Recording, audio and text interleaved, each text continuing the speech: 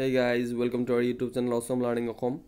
আজি আমি হাই secondary first ইয়াৰৰ political science বিষয়টোৰ আগন্তুক পৰীক্ষাৰ বাবে কিছুমান গুৰুত্বপূৰ্ণ প্ৰশ্ন আলোচনা কৰিম আৰু এই প্ৰশ্নসমূহ আপোনালোকৰ আগন্তুক পৰীক্ষাৰ কাৰণে খুবেই দৰকাৰী হ'ব।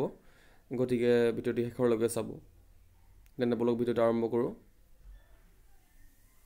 আজি আমি ভাৰতীয় সংবিধান কিতাপখনৰ 6টামান লেছনৰ আমি গুৰুত্বপূৰ্ণ অতি দৰকাৰী প্ৰশ্ন আলোচনা কৰিম। প্ৰশ্ন নম্বৰ 1 এই লেছন নম্বৰ 1ৰ কিছুমান প্ৰশ্ন ইয়াত লিপিবদ্ধ কৰা আছে। 1 নম্বৰ প্ৰশ্ন হৈছে সংবিধানৰ কাৰ্যাৱলীবোৰ লিখা।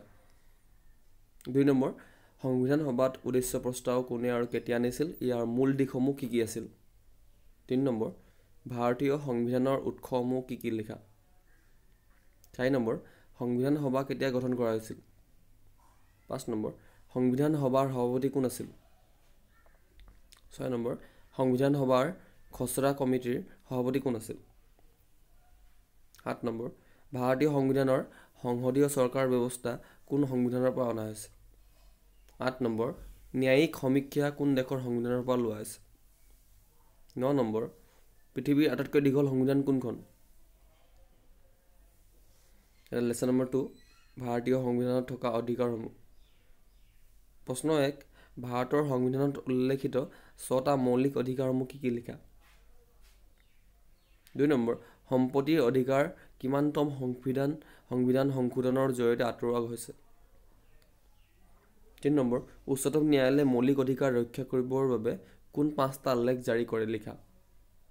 4 নম্বৰ ৰাষ্ট্ৰৰ নিৰ্দেশাত্মক নীতি কি, নিৰ্দেশাত্মক নীতি কেইটা আৰু কি লিখা আৰু ইয়াৰ বৈশিষ্ট্যসমূহ লিখা।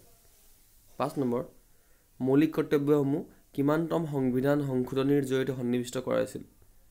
6 নম্বৰ 2টা মৌলিক কৰ্তব্য লিখা।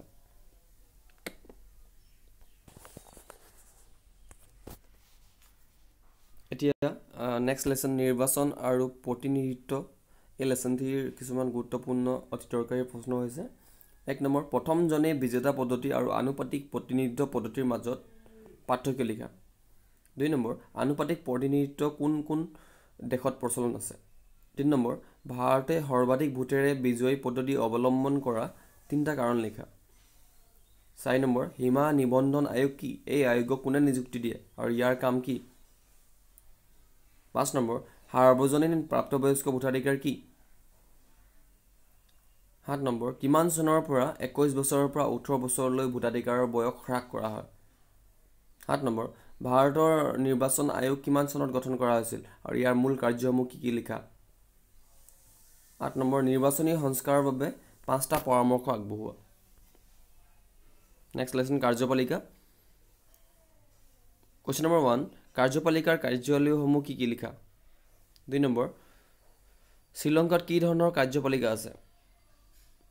3 নম্বৰ ভাৰতৰ সাংবিধানিক কাৰ্যপালিকা কোন।